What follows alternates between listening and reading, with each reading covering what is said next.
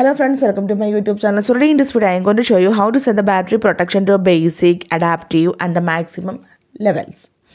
Simply go to settings, tap on the option battery, scroll down. Here you can see the option battery protection. Here I already enabled this one. If you tap on this one, you can see 3 level of protections. You can see here basic, adaptive, maximum.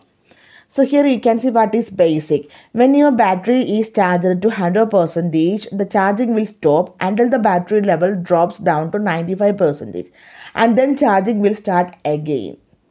If you select the option adaptive, stop charging at 80% while you are asleep and switch to basic before you wake up. Sleep time is estimated based on your phone usage pattern. If you select the option maximum, then here we can customize the battery level. Here I set to 90%. Here you can see your battery will stop charging when it reaches 90%.